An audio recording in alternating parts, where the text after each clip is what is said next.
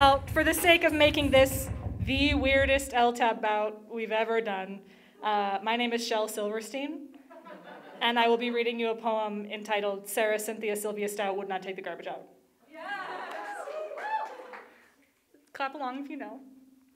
Sarah Cynthia Sylvia Stout would not take the garbage out. She'd scour the pots and scrub the pans, candy the yams and spice the hams, and though her daddy would scream and shout, she simply would not take the garbage out.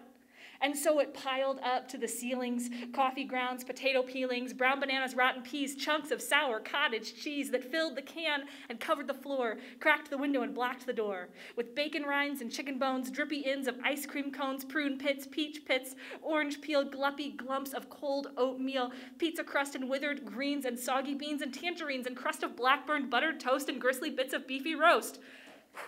The garbage rolled on down the hall, it raised the roof, it broke the wall. I mean, greasy napkins, cookie crumbs, globs of gooey bubble gums, cellophane from green bologna, rubbery blubbery macaroni, peanut butter caked and dry, curdled milk and crusts of pie, molding melons, dried up mustard, eggshells mixed with lemon custard, cold french fries and rancid meat, yellow lumps of cream of wheat. At last the garbage reached so high that it finally touched the sky, and all the neighbors moved away, and none of her friends would come to play.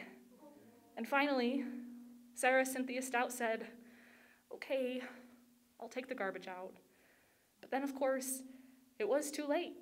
The garbage reached across the state, from New York to the Golden Gate, and there, in the garbage, did she hate. Poor Sarah met an awful fate that I cannot right now relate, because the hour is much too late.